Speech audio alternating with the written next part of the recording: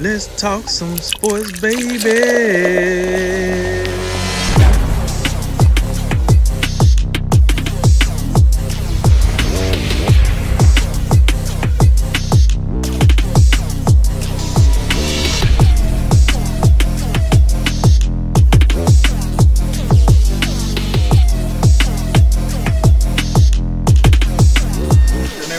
Make tomorrow better than today and make today better than yesterday. And you know what we gonna do. We gonna holler at you until next time, baby. All right, the second championship game will take us back to Kansas City. It'll be the Buffalo Bills visiting the Kansas City Chiefs. The big storyline all week from this one, Patrick Mahomes, would he play, would he not play? Well, Friday he announced that he's cleared the concussion protocol, so he'll be on the field. And that is to the benefit of us all, because Josh Allen versus Patrick Mahomes sounds a lot better than Josh Allen versus Chad Henne. So we have that going for us. These two teams met a bit earlier this year, and the Chiefs won that one 26-17, highlighted by the running game, interestingly enough.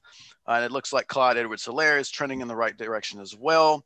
But with all that in mind, another great matchup as far as I'm concerned. Drink, what do you see in this one? All right. For all my people out there, all my Josh Allen fans, let me tell you something. It's prime time, baby. Hey, Drink, what you talking about, man? Make some sense. Listen, for all these Josh Allen fans that say, you know, Josh Allen is actually better than Patrick Mahomes, but Patrick Mahomes has the better weapons. Okay, cool. And my pushback has always been, I got to see something with Josh Allen in the playoffs before I can give him that mantle. Here is the game. If the Buffalo Bills go into Kansas City with Patrick Mahomes as the starting quarterback, and they get the dub in Kansas City, then, only then, will I open my eyes up and say, Josh Allen might just be as good as every other quarterback. But until I see a significant win on that level, I'm tired of people comparing him to Patrick Mahomes. Because here's what we done seen out of Patrick Mahomes. Do he have an elite group of talent? Yes. I get tired of people, like they do this in college football all the time. Oh, this guy can't be good because he got talent around him. How good could he really be? The whole goal is to build a talented team. Since when was the goal to, hey, I want to get a quarterback and I don't want to build anything around him. I just want everybody else to suck because I want to see how good the quarterback is. That's not the goal. That's not the GM goal. Your GM, if he had his way or her way, it would be the 11 best players they got on their team. And I don't care if it's 11 straight Pro Bowlers, but I want the 11 best. So I don't understand that stigma. So Patrick Mahomes is not good because the Chiefs were smart enough as an organization to build the pieces around them. Well, as you can see right now with the Buffalo Bills, they seem to be doing the same damn thing around Josh Allen. You know, that wide receiver core ain't full of chumps. That's a reasonable wide receiver core. Me and you just were talking about Zach Moss and Devin Singletary. That's a nice 1-2 punch. And don't get me started on the offensive line. We know how serious they are. So it seems as if, and I ain't even get started on the defense. So it seems as if the Bills are doing the same damn thing as Kansas City. So with that said, it is time for Josh Allen to show that if you give me time, I can deliver. I'm Amazon Prime. I can get it to you in 2 days. And if you know Bezos, I could probably get it to you in 1 day with one of these exclusive drones. Either way, give me some time, I'm going to deliver. And now he's going to play the guy that he's been compared to, in my opinion, the most, Patrick Mahomes.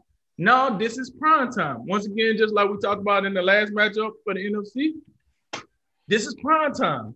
These 4 quarterbacks that we're going to watch play Sunday are 4 of the best quarterbacks in the NFL. You do not look at one of these quarterbacks and say, one thing is not like the other. How the hell did this sorry guy get here? We don't say that. We got respect for Josh Allen. We got respect for Patrick Mahomes. We got respect for Tom Brady. We definitely got respect for Aaron Rodgers. These are 4 respected quarterbacks. Now, Josh Allen, what you gonna do? All right, enough about the quarterback analysis.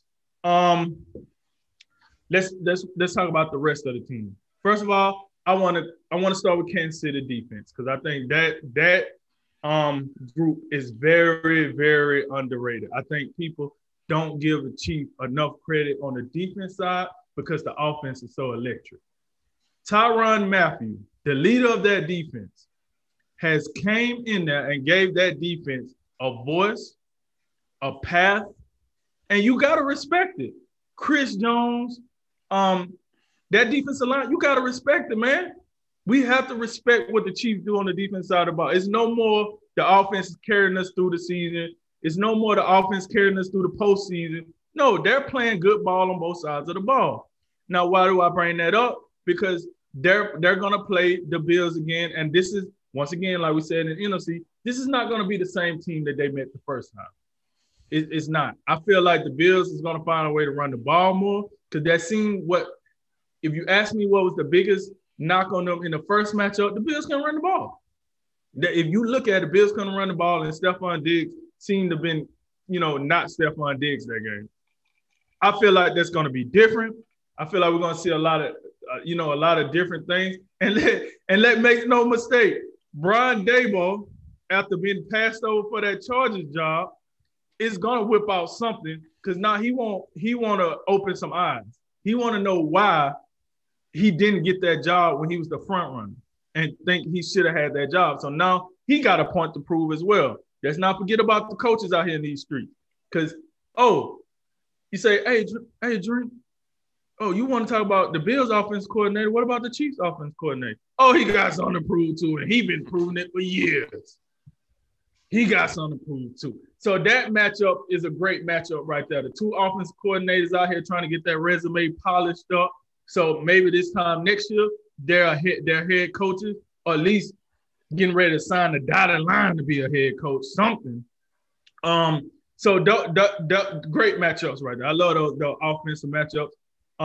So when you put it that way, I guess you say the overall result of this game is going to come down to which defense get more stops. I know, very elementary, I know. But when you have two highly successful teams like this, that is what it comes down to. Will the Chiefs playing at home, will that make a big difference for the Bills? I don't know. I don't think it's a significant advantage like Green Bay getting Tampa Bay to Wisconsin, but I do think it's somewhat of an advantage. And so with all that said, let me backtrack. I know Patrick Mahomes playing in this game, but something tells me let's look at him. Let's watch him in those first couple of possessions. Let's make sure all the screws are in the right place and they screwed in. And he's ready to play. Because if he's back there with the deer in the headlights, we might have to see your boy old Henny come on, trot on in, Mr. Hero himself. Give me the red cape and see what he could do against this Buffalo Bills defense. But if you give me a healthy Patrick Mahomes, I gotta think that's a 38-point team. To be honest with you, 38-point team. But I do think the Bills is a 31-point team. So I see the line is the Chiefs by 3. I'm gonna say the Chiefs by 7. I got a 38-31, and I think they score more points in this game than they do in the NFC. And I think Kansas City, they pull it out. They got the talent, they got the coaches, and they know a little more. They've been on the stage more than the Bills have, and I think that will be somewhat of an advantage. I like McDermott, but McDermott ain't been on this stage before, and I don't think I can confidently say he can out-coach Andy Reid at this stage. So that said, 38-31, Kansas City, book it. Yeah, I think it's somewhat rare in a NFL game you'd want to put your pick solely on the health of one guy. But to me, all week that was my question. If Mahomes ain't going to play, I'll take the Bills because I just as much as I liked what I saw from Chad Henne last week. Chad Henne in a full game against, this Josh Allen, who's, exceeding all levels of playoff expectations after, last season's forgettable mess in the wild card round. Got to give him credit. He's played well, and he's really done it without much of a running game. The Bills seemingly have kind of abandoned the run. Um, Right. but I think with Patrick Mahomes being healthy, as you know, they announced that yesterday. Uh, I mean, that's a pretty open and shut case. As much as we like and respect this Bills team, and they've had a storybook season. I think it ends here.